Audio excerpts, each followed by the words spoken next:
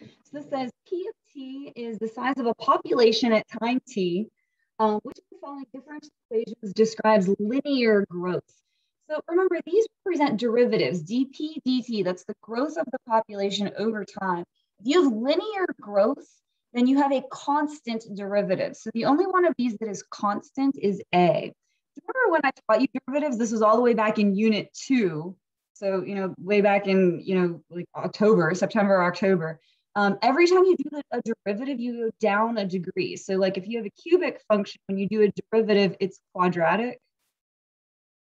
And when you do the derivative of a quadratic, it's linear. And when you do the derivative of something linear, it's going to be constant.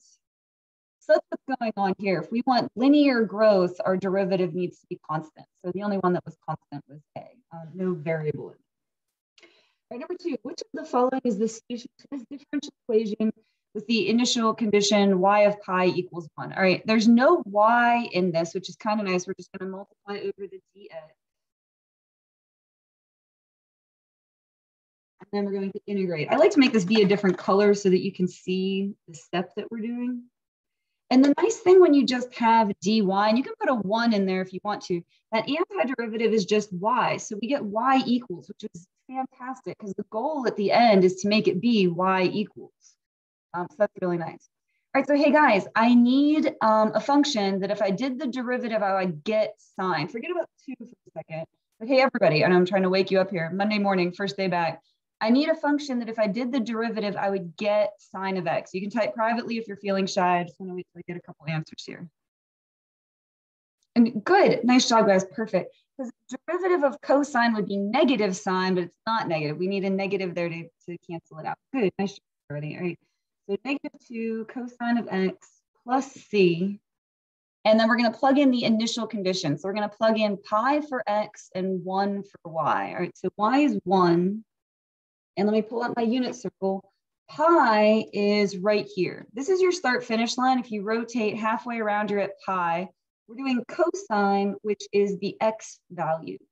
So cosine of pi is -1. So cosine of pi would be -1 times -2 would be 2, and then plus c. So again, the cosine of pi was -1 times -2 was 2. All right, and so c, we solve for c, c is going to be -1.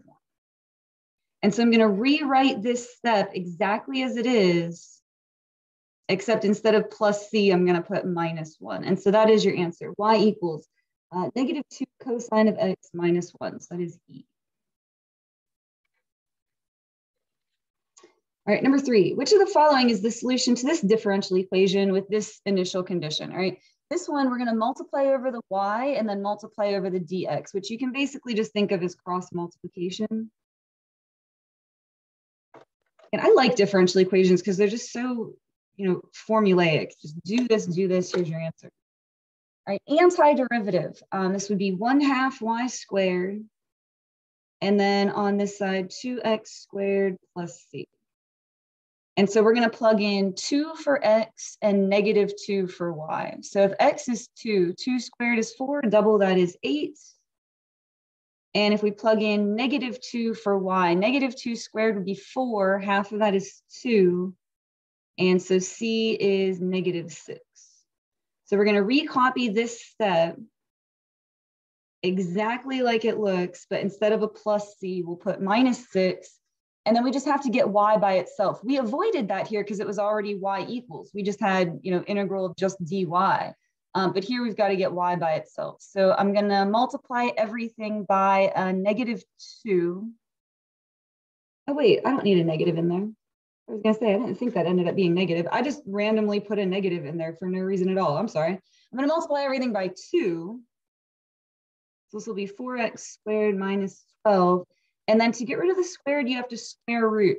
Now, if you don't have an initial condition, like say this wasn't here, you would be solving for the general solution, which means an infinite number of answers. And you would put plus and minus. But when there is an initial condition, you only want one particular answer. So you have to choose, do you want the plus or do you want the minus? And you'll notice some of these choices are positive and some of them are negative. It comes from your initial condition. Your output value, your y value is negative, so we want the negative square root. So negative square root 4x squared minus 12. And then they give a domain for this because you can't square root a negative number. So x would have to stay above square root of 3. You don't need to worry about that so much because you can pick your answer just based on this. All right, number 4, we're going to divide over the y. So it'll be 1 over y dy, and then multiply over the dx. So secant squared of x dx. All right, so hey, everybody, what is our antiderivative for 1 over y? So that's one of our kind of like special ones.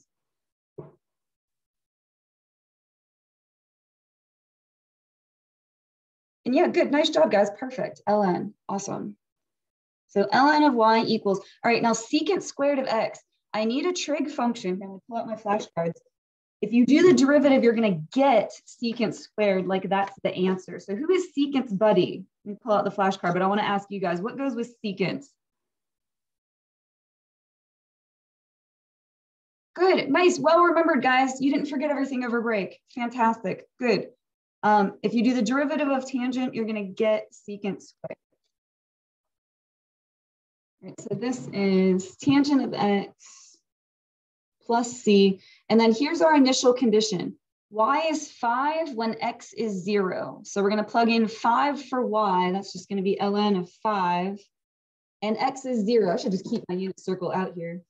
Here's 0 pi. You've rotated nowhere. So this point right here, we're doing tangent, which is y over x.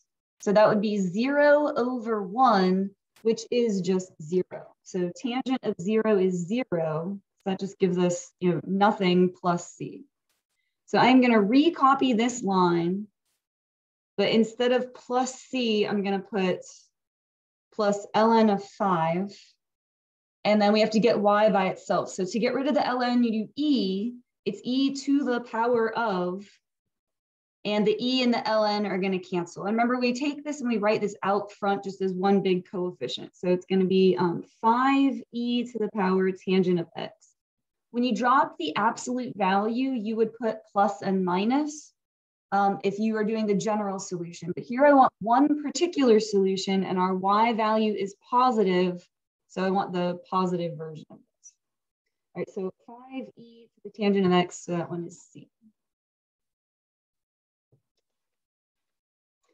All right, here we've got dy dx equals 2y squared. Now, when you divide the y squared over, it would be y to the negative 2. You can write that as 1 over y squared. That would mean the same thing like this. But when I divide that y squared over, I'm going to write it as y to the negative 2. And then we're going to multiply the dx over, so 2 dx. I usually get asked, hey, Ms. Cole, why don't you move the 2 over as well? That's kind of personal preference. If you just have a coefficient, it doesn't really matter which side it's on. I tend to leave them over here though, because remember at the end, you want to get y equals, like y by itself. So the more stuff you move to the left, the more stuff you're just going to have to move back to the right at the end. So I would just leave it there. But if it's just a coefficient, it honestly doesn't matter where you put it, kind of. All right, so we're going to add 1 to the power. That will make it less negative. So y to the negative 1, and then you have to divide by negative 1. So it's going to put a negative out front, and then equals 2x plus c. Now let me rewrite that without the negative exponent. Y to the negative 1 would be 1 over y. All right, and then we have this initial condition. Y is negative 1 when x is positive 1. All right, so if y is negative 1, these negatives are going to cancel. X is positive 1, so that would make this 2 plus c. And so c is negative 1. So I'm going to recopy this line. I'm going to come over here because I'm running out of space. I'm going to recopy that line exactly, except instead of plus c, I'm going to put minus 1. We found that c was negative 1. And then we're going to get y by itself. So what's going to happen is we're going to multiply the y to this side and then divide the 2x minus 1 to this side. Again, these two things are just essentially going to switch places. We're multiplying the y over, and then we're dividing all of this over. So it'll be negative 1 over 2x minus 1 equals y. The stuff I have in parentheses just basically switch the spots. Now, usually that's your answer, y equals whatever, and you just leave it as an equation. This time they actually asked us to plug something in. When x equals 2, what is y? All right, so we're going to plug in 2 for x now. 2 times 2 is 4, minus 1 is 3. So y is negative a third, and so that is B. All right, number 6, a curve has a slope of 2x plus 3. All right, slope means derivative, so dy dx is 2x plus 3. They made you set it up yourself for this one. It says slope is 2x plus 3. So we're going to multiply the dx over. This one doesn't have a y in it, which is really nice when that happens, because when we go to do the antiderivative, this is just going to be y equals, which is fantastic. This antiderivative would be x squared plus 3x plus c.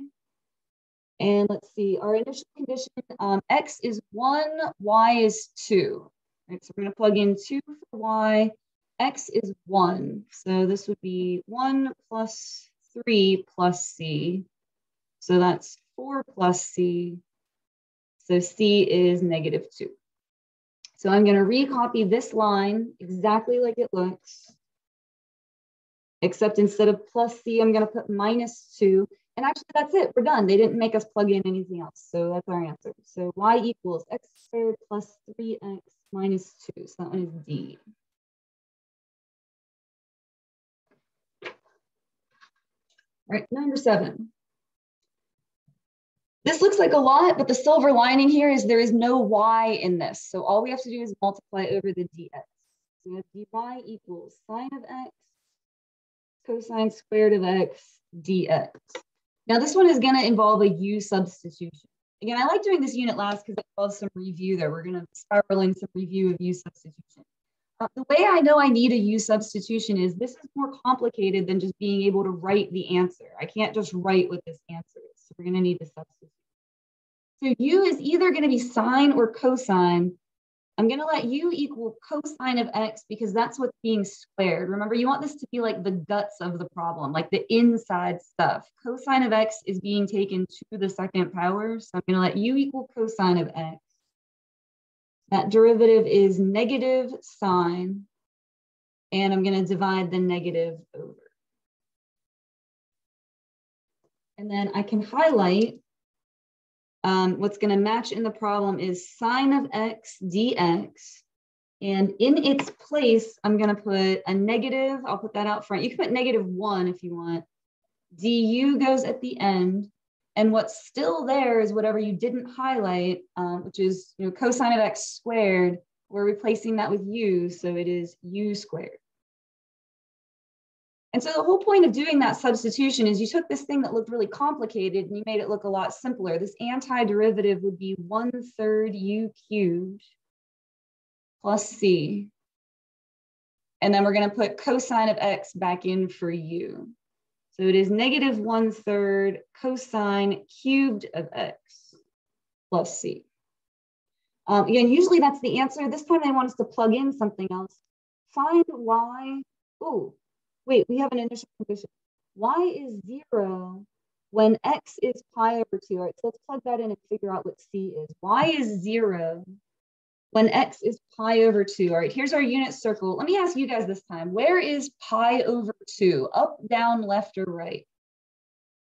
Where is pi over 2 on our unit circle? You can just type up, down, left, or right, because I think it's kind of like a little compass here. Good, up. This is pi over 2 up here at the top. I feel like we've grown a lot with the unit circle over this year. Just like keep on bringing it up, and I feel like we finally got there at the end. All right, here's pi over 2. We're going to do cosine of pi over 2. Cosine's the x value, so that is 0. So cosine of pi over 2 gives you 0. 0 cubed is 0 times -1/3 will be 0. So c came out to be 0. So there is a c value. It's just that it's nothing. All right. So I'm going to recopy this line, except instead of plus c, I'm just going to put nothing. You could put plus 0, I suppose, if you wanted to. And then we can answer the question. What is the value of y when x is 0? All right, unit circle here again. Here's 0 right here. And again, we're doing cosine, which is the x value, which is 1. So 1 cubed is 1 times negative a third is negative a third. So that one is B. All right, and then last one. Oh, this is really small. A rumor spreads among the population of N people. Let me write this a little bit bigger just so that we can see what's going on. All right, N is the population, number of people. At a rate proportional to, okay, proportional to just means that, you know, it could be scaled by something. All the choices have a K in them. That's what that proportional to means. Just means you're gonna have it scaled by something. You do this back in algebra 2. I know you guys are like, that was a million years ago. But do you guys remember like direct variation, inverse variation? You had y equals kx or y equals k over x. It did happen. It was just a while ago. I promise you saw it. Anyway, proportional to the product. All right, hey everybody, what does the word product mean that we're going to be doing? If you have a product of two things, what did you do? If you do a product. Good, it means you're multiplying. All right, so we're going to multiply the number of people who have heard the rumor and the number of people that have not heard the rumor. Okay, so you've either heard the rumor or you haven't. You can't kind of hear a rumor. You either heard it or you didn't. Okay, so we're going to multiply those together. If P denotes the number of people who have heard the rumor. So P means that you have heard the rumor.